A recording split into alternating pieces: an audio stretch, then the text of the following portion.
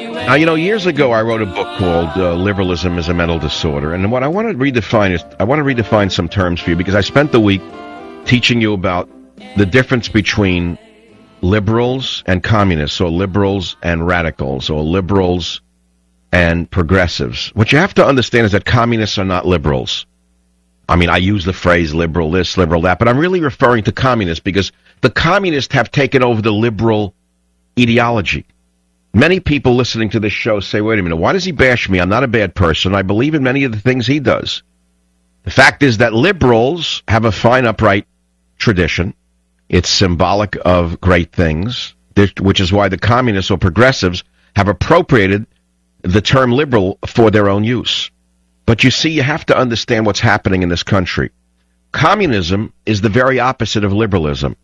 Liberalism actually means the increased rights for the citizen, which we all agree upon. I agree on that. A curb on the powers of the central government. I agree with that. Freedom of speech. I agree with that. Freedom of religion. I agree with that. Freedom of the press. I agree with that. But communism means fewer and fewer rights for the private citizen, the curtailment of freedom of speech, the curtailment of freedom of the press, and the curtailment of the worship of God. In communism, the state becomes all-powerful, which is the absolute reversal of American liberalism. And make no mistake about it, my friends, communists hate liberalism. That is the genuine liberals of America. They denounce liberals, by the way. They do everything they can to destroy real liberals in communist nations. And that is because communists realize that true liberalism is a bitter enemy, a fighter for the things that communism opposes. Now, I will tell you again the next thing you need to know, because I spent the early part of the week talking about the roots of Obama in radicalism, and he is a naked Marxist as sure as I'm sitting here. In my estimation, he is far from being a liberal. Obama represents to me the end of the arc that was begun in the 60s, if not sooner. And the example on the extreme other side, the violent side of communist revolutionaries, was the Baader-Meinhof gang, which I talked about. He is certainly not a violent revolutionary. He is the silent type of revolutionary. He's gone within. In the Frankfurt school of communism, they taught people how to convert a society from within. And he has done that.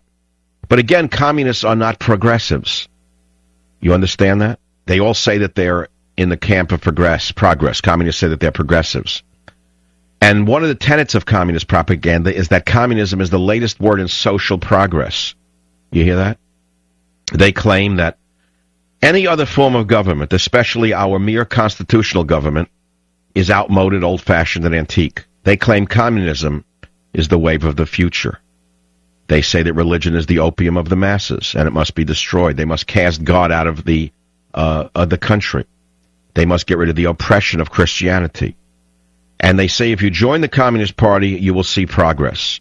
And those who do not follow the communist teachings are reactionaries, fascists, and warmongers. Now, everybody listening to this show wants progress. If you grow soybeans, you want to grow better soy. If you grow corn, you want to grow better corn.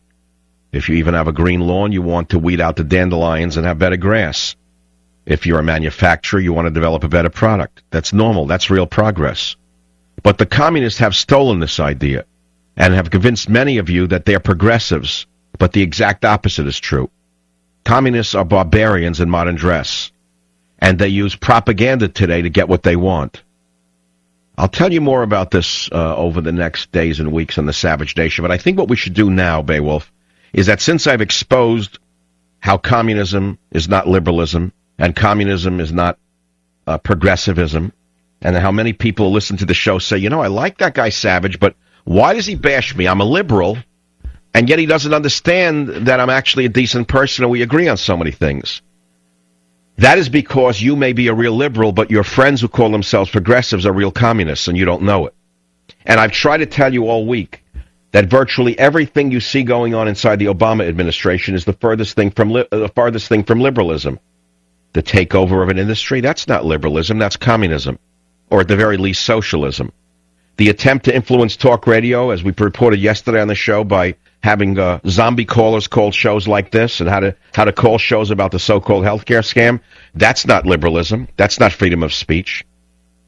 I think what we should do right now, Beowulf, is is throw some red meat to the left wing and play the piece on the Baader-Meinhof gang from earlier in the week. It's only a few minutes long and it's worth doing. You have that ready to go? I'd like to play that one, Phil. Please put it up. Play it right now. I take you back in time to the Baader-Meinhof gang in Germany in the 70s. You don't have to actually know who Baader was or who Meinhof was to understand what I'm about to tell you. I'll just tell you in short, the Baader-Meinhof gang was a radical left-wing group of machine gunners and bombers who attacked the middle class, kidnapped, all in the name of peace, justice, and love. Now, they supported the Arab cause. They hated Jews in Israel. They claimed they hated Zionism, not Jews, but of course they hated Jews and Zionism, being the grandchildren or the children of Nazis. They really didn't fall far from the tree. Although they posed as leftists who were out for social justice and in favor of the Third World and the Third World liberation theology, by the way, which Obama was fed for 20 straight years at his church, in his colleges, etc., liberation theology. You heard all of that, Third World liberation theology. It's exactly what Obama was bred and schooled in. And the Obama-Baader-Meinhof connection is what I want to talk about today. So that when we talk about the health care bill, which is going to come up over and over again, you have to understand how this connects to the radicals going back to the Baader-Meinhof gang, who were influenced by the writings of Mao Zedong and the philosophers associated with what is called the Frankfurt School, and Marxist philosophers such as Herbert Marcuse. Now, many of you have heard of Saul Alinsky and Bill Ayers, but you may not have heard of Herbert Marcuse. Herbert Marcuse was the founder of the Frankfurt School of Marxist theory, and one of the main ideas of the Frankfurt School was that instead of outright revolution and social disruption, the left would allow society to continue providing goods and services and to defend the nation, while they, the left-wing intellectuals, would take charge of education, manipulate the public with media propaganda, corrupt morality through the entertainment industry, and infiltrate government bureaucracy at all levels. Does it sound familiar? This is exactly what Barack Obama has succeeded in doing. He's not the first, but he certainly should be the last in this long line of Marxist revolutionaries who have been in the White House. I would say Bill Clinton was the first.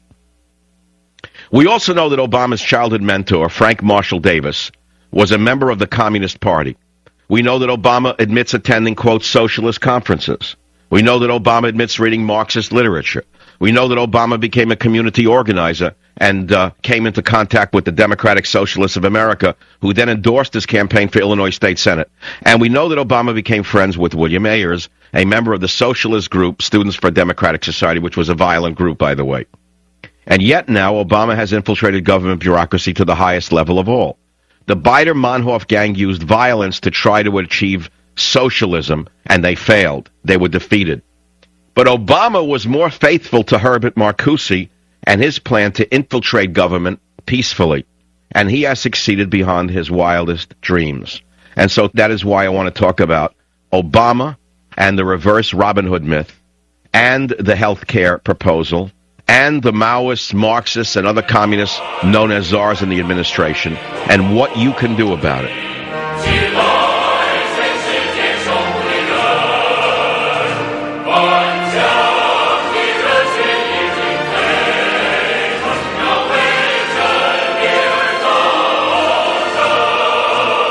All right, so there was a teeny little micro lesson in political philosophy.